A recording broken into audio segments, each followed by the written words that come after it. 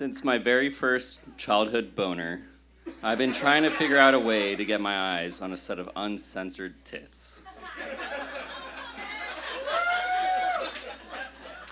But starting puberty in a sexually conservative household in the late 90s at the age of 12, the sight of a topless woman was beyond elusive. Online porn was too nascent and risky, especially for a shy, well-behaved, and God-fearing boy. I was the kind of kid with an unblemished report card who got called brown-nosed by my peers while being asked to do their homework. My friends' moms all trusted me because I was too afraid to lie or break a rule. For most of my childhood, I thought that my parents were always watching me, especially my father, who became enraged at even a hint of a lie. And then there was a cloud daddy version of God over me all the time. So my best shot for seeing some Hooters was at sleepovers with friends who dared to turn on the scrambled segments of late-night TV erotica.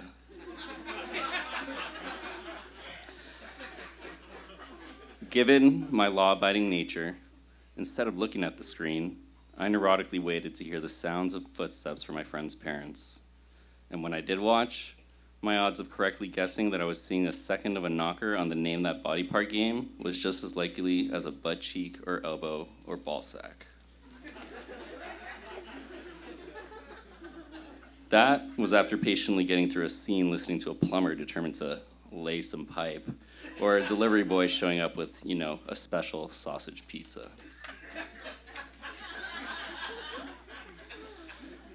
For some continuous color cleavage, the best I could do was watch an R-rated movie with my parents that featured a sex scene. For example, there was a time I joined them on a date to the movies to see Shakespeare in Love. Squirming in my seat, I sneaked in a shot of a topless Gwyneth Paltrow between the spaces of my fingers covering my flushing face. But my luck for seeing some boobs was about to change. Just before heading to middle school, my parents booked me a trip to Toronto to visit my savvy scientist uncle, Shia. Soft-spoken yet punchy, Shia always cracked jokes and never missed a moment to tease me. From as early as I remember, Shia would tell me about his collection of magazines filled with topless women, the twins on full display. And that was a major step up from my mom's latest Victoria's Secret catalog. The point of the trip, my parents told me, was to visit Shia's lab at the hospital and see if research piqued my interest enough to be considered for a career down the line. However, from the second I left my parents at the airport gate, my mind shifted to one thing and one thing only, and that was a sea of uncensored boobs.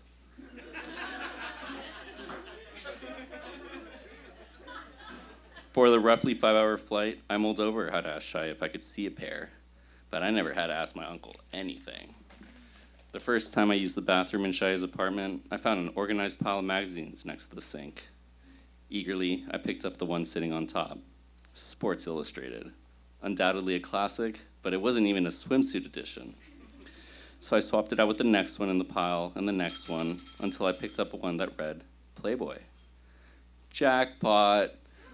The world melted around me, bell towers rang, horns triumphantly sounded, heavenly voices sang, fireworks erupted inside. The grand moment had finally come. All I had to do now was flip open the magazine.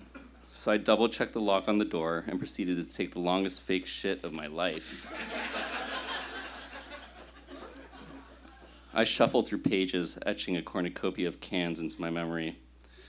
After who knows how long, I heard my name being called with growing intensity. Shia was calling out for me, saying that my parents were on the line waiting to speak with me. My uncle's stack of Playboys, however, was not the kind of sightseeing or career-related information I would be able to report back home. Clumsily, I reassembled the pile of magazines, then I opened the faucet and patted my face with some cold water, pleading for my heart-on to go away. My mind raced to take the wind out of the erection at full mast. I straightened my clothes and ran out of the bathroom to the phone, where my uncle stood with a giant, proud smirk. With a smooth wink and an elbow bump, he said, "How was the bathroom?"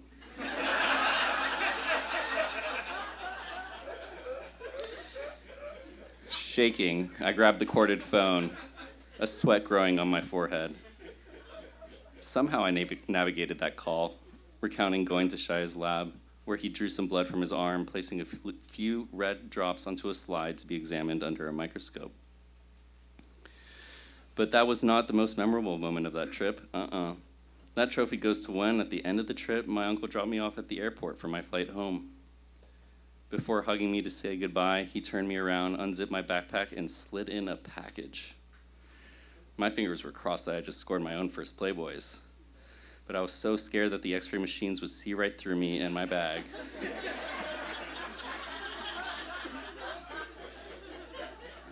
So once through security, I rushed into the nearest restroom with my heart shooting into my throat. I hurried into a stall, opened my backpack, and retrieved the large envelope. Filled with anticipation, I pulled out some magazines. The first one had those big block letters, recognizing it was a crisp Playboy. And a second one followed in the same suit. But there was a third one with a different header. Penthouse. According to my fellow soon-to-be middle schoolers, Penthouse was where the real good stuff was. But honestly, I didn't have a clue what the real good stuff was.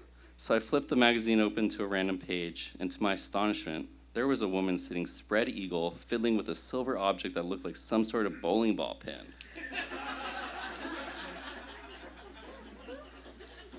As a sheltered and sheepish tween, I had never considered what went into the act of sex.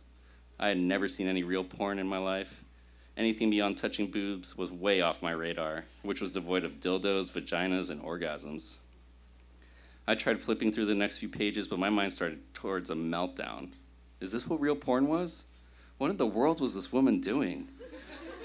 I was so overwhelmed by the transition away from tasteful nudes, I started to panic.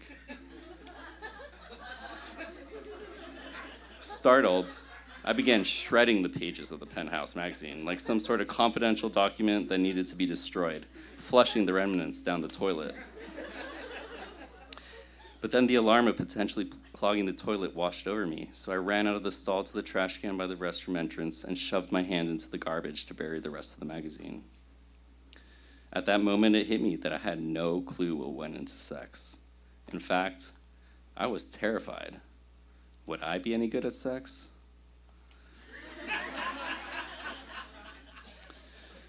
My parents picked me up, and I was completely checked out. My brain was split, one half answering their questions and the other figuring out what to do with these remaining magazines. Could I hide them in a binder of baseball cards or a box for a board game? Waiting to jump out of the car, we pulled into the garage, and I anxiously ran to my room. I slipped the two magazines under my mattress, not knowing that this was the same hiding place for every teenager since the dawn of time. The coast was clear for a few days, but not even a full week later, I was in the backyard jacuzzi. And minutes later, my dad joined, which was typical. As part of his routine, he lit a cigar, sipped from a lowball filled with scotch on the rocks. And then coolly, without even looking at me, he said, "Where'd you get those magazines?" Filled with shame, I began to shrink into my bathing suit and receded into the water. Was I about to be grounded for eternity? Or even worse, was I about to be on God's shit list? But to my surprise, I didn't get scolded. Instead, my dad started giving me his version of the sex talk. But there was no talk of body parts. He spoke about genes. Only years later did I find out that we weren't talking about Levi's denim. We were talking about DNA. But I was so apprehensive that I didn't dare ask how 2 pairs of pants were necessary to make a human being.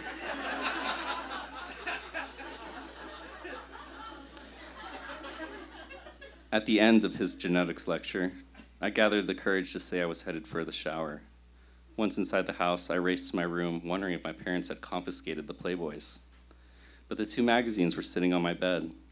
Stunned, I thought to myself, was this some kind of guilt-tripping move by my parents to keep me looking over my shoulder for divine punishment?